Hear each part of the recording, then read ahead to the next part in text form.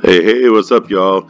Welcome to FVDelements, and in this episode, by special request of Travis Johnson, we are doing a non-inverting loop. Travis sent me a message the other day and asked me if I'd be able to do one. The funny thing is, actually, one of my subscribers, Lewis Riverman, had just sent me a file that he was working on where he did a non-inverting loop. I had never done one before, so I took a look at his file just to see how he did it, got the general idea for it, and put this together for Travis.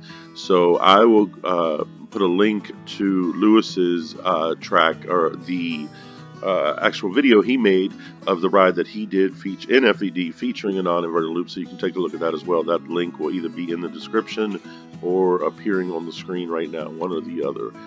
So Lewis, this wasn't too difficult to do, man. It only took me a few minutes, really just kind of playing around. One thing to note is when you look at non-inverting loops, I did the DC Rival style one here, sort of. I didn't exactly try to make exactly what DC Rivals looks like, but just one thing to keep in mind is that the different manufacturers have different styles of non-inverting loops. The Immelmans style, like you'll see on Soaring with Dragon at Hefe Park and Flying Aces in Abu Dhabi, tends to be a little bit flatter on the top. It's shaped more like a heart. The one that Moore did on Hollywood Ride Rocket is much more circular, and the ones that Mac do have this general shape that we're looking at right here. So there's really not too much to this. You just do a typical loop. You go up into your, you keep it positive up to a point, and then I usually go down to about 0 right here. Let me turn off the lateral forces so we can see just a little bit better. So we go down to 0 about here, and I held it just for a little bit longer than you normally would on a loop, just because during that part is when the roll is happening.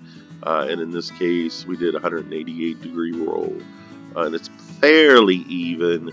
I could fool around with it some more and make sure that it's totally even. I mean, when I say even, I mean from the point it starts right here to the point it ends right there. But overall, it looks all right. And then it just rolls around 180 degrees and comes back down. And of course, the force increases. I think this goes up to 3.498. Let's see if that's about accurate. Roughly around there. So you see, it's not too difficult to do this. It's pretty simple. And I'm going to have to go ahead and put this on a ride at some point. I had never really thought about doing a non-inverted loop, actually, but I like the way they look. I have ridden, of course, the ones, I guess, on Tempesto. I guess that counts as a non-inverting loop that it has. So they are pretty fun, so I might go ahead and put this on a ride.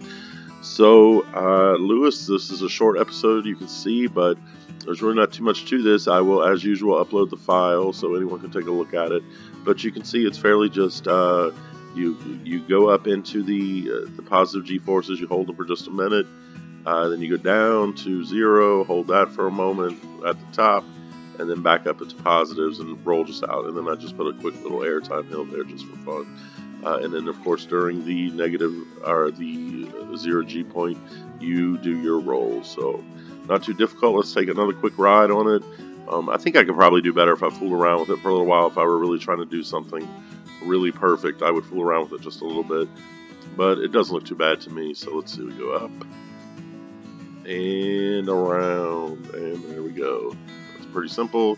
And then, of course, we come out of here and have a nice little pop of extreme airtime ejector. So that is going to be it for this episode. Like I said, I will upload the file. I'll include the link in the description. As usual, if there's anything that you all want to see that I haven't done, I have a list of things I'm going to do. But if there's anything you want to see right away, just let me know, and I will try to get to it. But that's going to be it for this episode. So take care and enjoy the ride.